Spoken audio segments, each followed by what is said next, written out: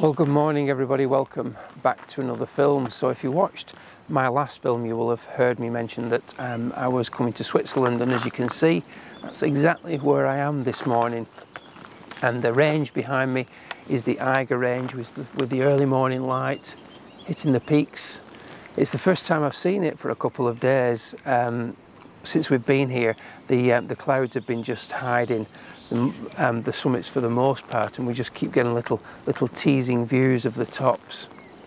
We're camped just about a mile from where I'm standing, and I've just decided to have a walk down this little track this morning. There was a promise of some low cloud, and I did think that that would be hanging in the valleys, but as you can see, there isn't any cloud whatsoever. But it's a beautiful place for a walk. The temperature right now is really comfortable. During the daytime it's been getting up to 30 degrees, and I just cannot photograph in that, so I'm out for a couple of hours this morning to see what I can find. In terms of subject matter, I'm really not looking for anything particular. The big vistas are not something I'm expecting to shoot while I'm here. I didn't come to Switzerland on a photographic trip, it's just literally a holiday, but I always carry the kit with me wherever I go, just in case there's anything worthwhile when I get here. So I've nothing planned in terms of big landscapes. It is literally just have a walk around and see what I can photograph. But this morning I've got a couple of hours before it gets too hot, and but I'm just going to take in this view because it's absolutely stunning. So I'll see you in just a few minutes.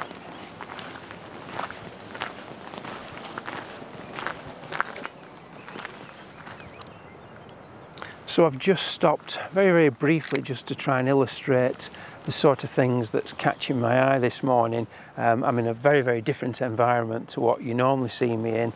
But if you've watched the channel for any length of time, you'll know that I just love the smaller scenes. You've seen me do lots of macro, and that translates through to bigger vistas in terms of looking for smaller sections of them. And what's caught my eye here as I've just been walking along the path is the tree line in the distance. I'm going to put a little crop box on in just a second so you can see what I'm talking about. But I love the way that you've got the ridge lines of the mountains receding into the distance and how they contrast well with the tops of the pine trees. The crop that I'm looking for doesn't include the mountain tops. I'll put the crop box on now. It's more in keeping with just looking at that smaller scene within the trees and the background. My lens at the moment is quite wide because I want to encompass as much as possible from left to right of frame, but I am going to take off the tops of the mountains. Now, there's some lovely shades and tones in the shot. I'm using my Case 0.6 neutral density graduated filter just to hold back the brighter portions of the scene, and just angling it ever so slightly just to follow the ridge line, and that really makes the whole thing pop beautifully. Settings f16, a quarter of a second at 100 ISO. I've got the mirror locked up and a 2-second timer on, and I shall put that on now.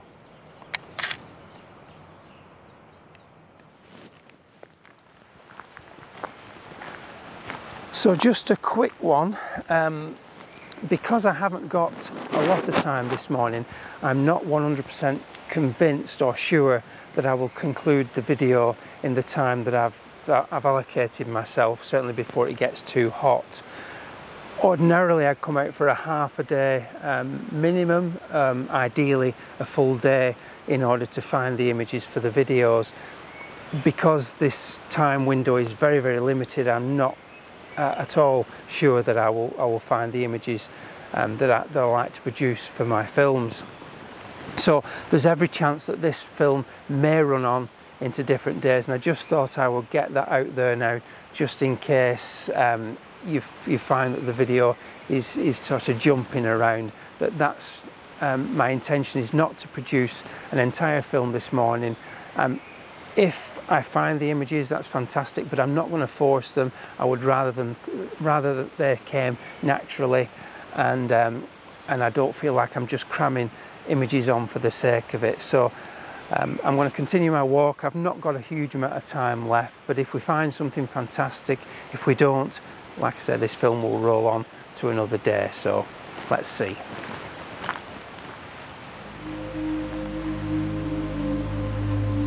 I'd done this walk not 24 hours before during a period of low cloud, and what a difference a day makes, as you can see by this following photo taken on my iPhone.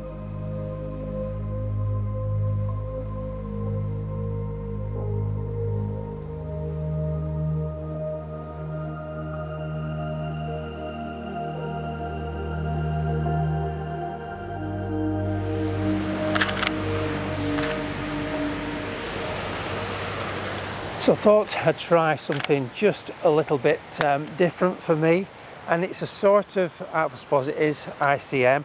Conventionally with ICM, what I've seen, I'm not, let's say, an expert on ICM, is the camera moving up and down, side to side or around, and you often see people doing a flick when they're doing the shots, and it's often done with landscape photography. And I just thought I'd give it a go with some of these wildflowers here. We've got oxeye daisies predominantly is what I'm focusing on, but there's also a type of harebell here as well, some sort of bellflower, and the yellows that you see are hawkbits, and there's also what looks like a smooth sow thistle there as well, bits of yellow rattle, all sorts of things in amongst this grassland. What I'm trying to do for my technique is I'm pre-focusing on an area where the daisies are most dense. I'm coming out and I'm moving in and stopping at roughly that point, and I'm getting some really interesting effects. And what I have tried as well to add to that is, as I'm moving in, I've been moving the camera from side to side, sort of a wiggle, like a snake effect, and then I've also tried doing a circular motion. So lots of different results from this, which I'm really quite liking the looks of. And it's every one is completely different to the next. I'm using my 100mm macro lens. I'm on aperture priority because I just don't want to be messing around with the exposure too much. f/22 and 1/8 of a second at 100 ISO. I've got a bit of exposure compensation dialed in, just to make sure that those whites stay where they need to be and not overexposed. During a longish exposure of 0.8 of a second, they can quite easily burn out. So I've just underexposed ever so slightly, like I say, just to make sure that they stay in terms of the exposed where they need to be. But a really interesting effect, even though you do look a bit odd when you're doing it. So I'll put the best of the images on, probably just one probably, but I'll put the best on now.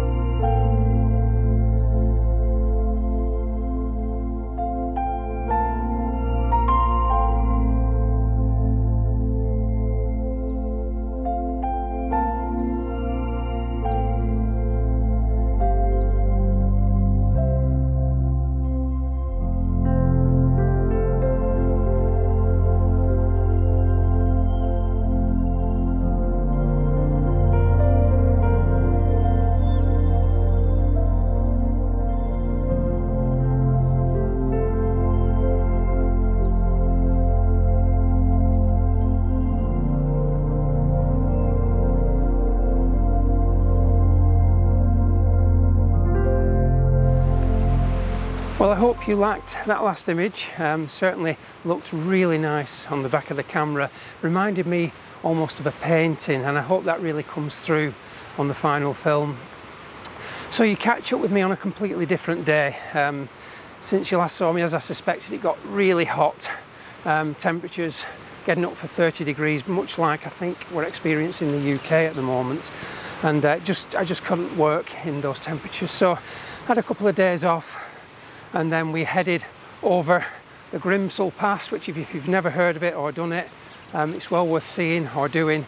It's very scary, steep drops at the side of the road, twisty bends, and lots of sports cars and motorcyclists dodging our van. But today I've come to a new location, and you can see it's quite overcast and it's starting to rain.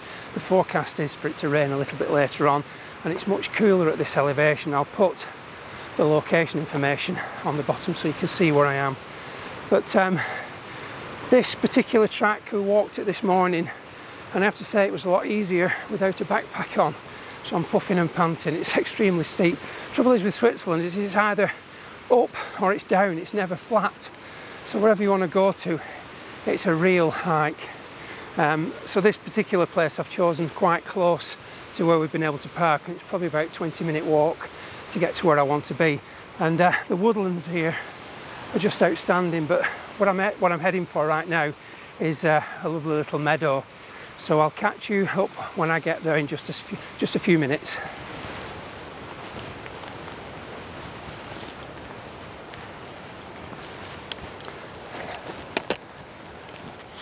So I'm going to kick this off with a landscape image, not because it's dawn or dusk particularly, but because it's a really beautiful scene, and compositionally it sits so comfortably together, and it really gives you, the viewers, a feel for what the location is like. And compositionally, all the rules and the technical aspects still matter. But like I said, you know, it's not dawn or dusk, but it's a really beautiful scene. So I just wanted to go through this before I get stuck into any of the other things that are, well, all the multitude of things that are growing around me. So this is my scene behind me, absolutely stunning. And unlike my normal photography, I've actually included a man-made feature. It's not something I do very often at all, but I did like the rustic nature of this hut down here, and or barn, and the way it just sits within the landscape. I'll not talk about the composition features just yet. I'll get a little video camera on the back of the LCD in just a second. But in terms of settings, I'm on f/16 and 40th of a second and 400 ISO. Occasionally the wind blows, isn't right now, and I wanted to freeze all the wildflowers rather than have them moving for this particular shot. I'm doing a focus stack and an exposure blend. Not a simple image to take, largely because of the time of day really. You've got the bright sky and dark foreground and lots of depth of field, and I want front to back sharpness, and it's not that achievable. It's not easy with a medium format lens without stopping right down to like f/22, and then you're compromising lens quality. So f/16 is nice and sharp for me for this particular lens. Focal length 32mm. I'm focusing two shots, one on the immediate foreground and the second one on the apex of the barn, the far gable, and that's more or less near enough to infinity to give me sharpness right the way through the scene. The background, there's a lot of water in the a lot of water dropping between myself and the distant mountains. I can't tell whether it's haze or whether it is actually rain, so I'm not too worried about the distant sharpness. So the immediate foreground and the line with the conifers on is what I want to be absolutely critically sharp, so I've got that in those two frames. And then lastly, I've taken a third shot underexposing by about 3 stops, just to bring a bit of detail in the sky. I'm not looking for it to, not trying to make it look like it was taken sort of at the time of day when everything can be captured in one frame. I'm going to allow the last frame to be a little bit brighter, so at least it does look real. To my eye, there's detail in those clouds, but to the cameras, they can't see that at all. So I'm not going to bring it down so it looks really moody and atmospheric, because that doesn't represent what I'm seeing. I want it to be exactly as I find it today. So I'll put that little video camera on the back of here now, and I'll just talk you through the composition. So here is the final composition, and to briefly discuss the composition features, you've got the line of trees here, the line of conifers, and you've got the mountainside coming down in the far distance there, and they really draw your eye to that centre point where the little rustic hut is with the corrugated tin roof. Rusty tin roof I might add, which is a nice extra touch. The grassy hillside running down this lovely diagonal here really aids the composition, and I like the contrast in tones between the dark conifers and the brighter green meadow. In front of the hut is in a little dip, so you've got another important line that runs through the frame here, and because there's a dip, it enables the umbellifer flowers to really pick up along that ridge line. Now, I know the lighting isn't your typical landscape lighting, but this sort of lighting really does help to pick out all the detail in the foreground flowers. If there's one thing that I'm not keen on this image, and I am going to delete it, it's just here. There's a little signpost that's just telling people not to walk any further into the meadow. You know, obviously it's not and it's not adding anything to the value of the image, so I am going to just remove that. So I'll put that image on now.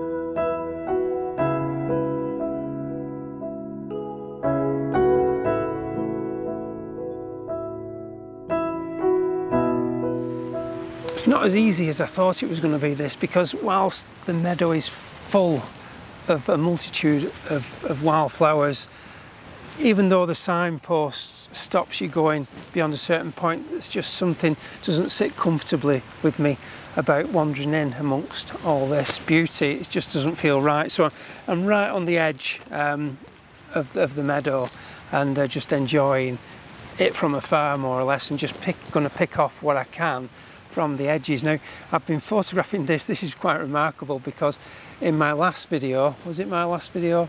I'm sure it was maybe the one before, I photographed cow parsley, and here we have it again in Switzerland.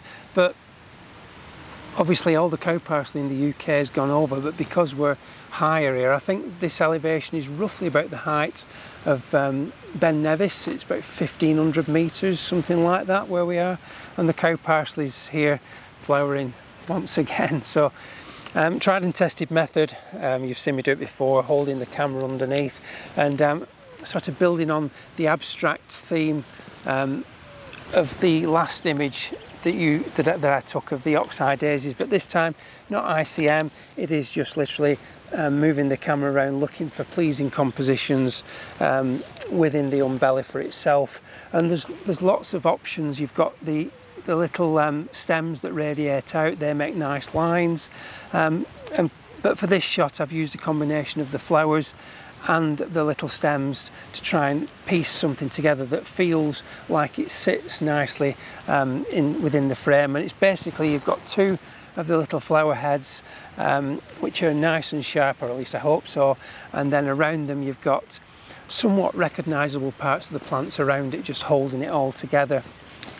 I'm shooting up to the bright sky, so I've got the camera set on aperture priority, and I'm overexposing by +2 stops, 400 ISO, and it's giving me shutter speeds in the region of 1 second, 800th of a second.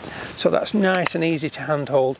100mm macro lens set on 120mm macro lens set on f4, and just picking off images as I find them. So I'll put that on now.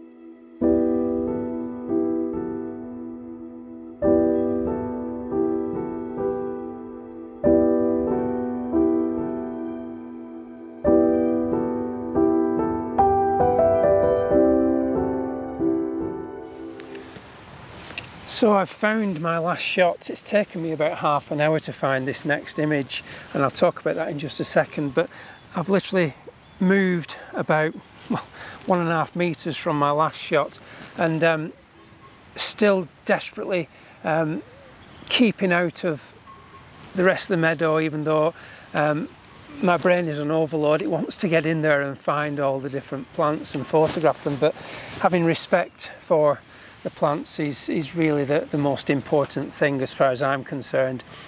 So the crazy thing is that I've come all the way to Switzerland. I'm amongst the mountains, and the thing that I've found to photograph is something that grows in the field at the back of my house. It's a simple dandelion, something I photographed just recently in another video, but this is the point I often try to make, is that you don't have to travel to exotic locations to find great images, and this is case in point. It's literally 2 dandelion stems that are finished, and you've just got the remnants of the seeds on the tops of the dandelion seed head. And a while ago someone made the point, a comment that I made about things being a little bit messy and cluttered in terms of the plants that I was photographing, or for example a toadstool which had been eaten by slugs, and they made the point that that nature isn't perfect, and you know, you can still photograph it, and I sort of agree to a large extent in that regard. But the point I'm trying to make is that even with things that are messy and rotting down, let's say for example, they can still make beautiful images. There is beauty in decay, but you've still got to think about it from an artistic point of view. It's got to tick all those boxes, and this for me does just that. You've got a dead finished dandelion, and all the seed heads have virtually disappeared, and you've just got a few scattered about. But when I've lined it up with the camera, to me it looks really beautiful.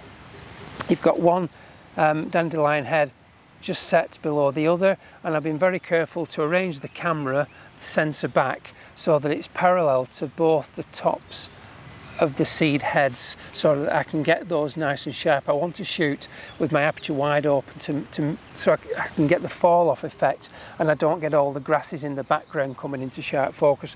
I want lovely softness behind, so it's crucial that I get those 2 heads nice and sharp for this particular image, because I want to include both of them, and you need something sharp within the image to really focus upon, and that's what I've done with those 2 heads there.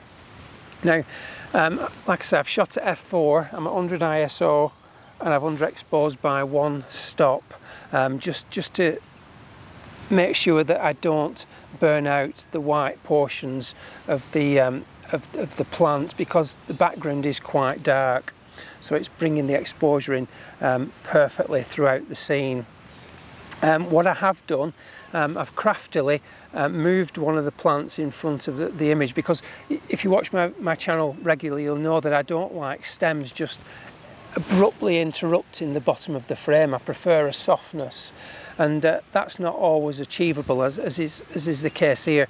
I shoot through vegetation to get that softness at the base of the image. So what I've done here, I've actually got this meadow cranesbill, and I've just bent it so that, and brought it forward so that the camera shoots through it but doesn't really see it, and it creates a softening effect where the stems are at the bottom. And what I did was I just got hold of it, looked through the camera, and just moved it into place, and when I found it a nice position for it, such as that, I just triggered the shutter.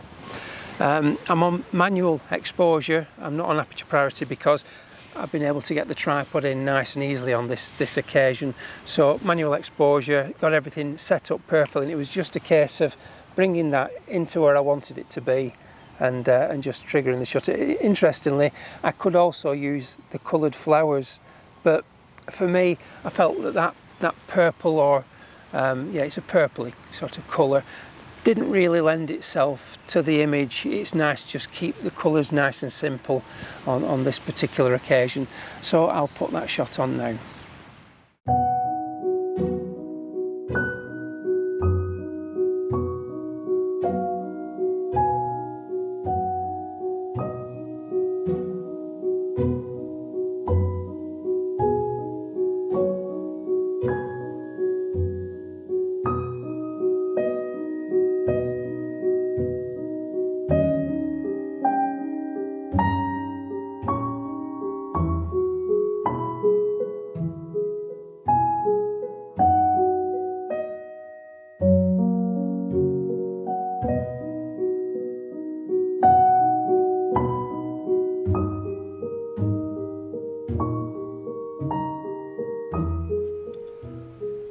thank you all so much for watching today's video. Images to come in just a second.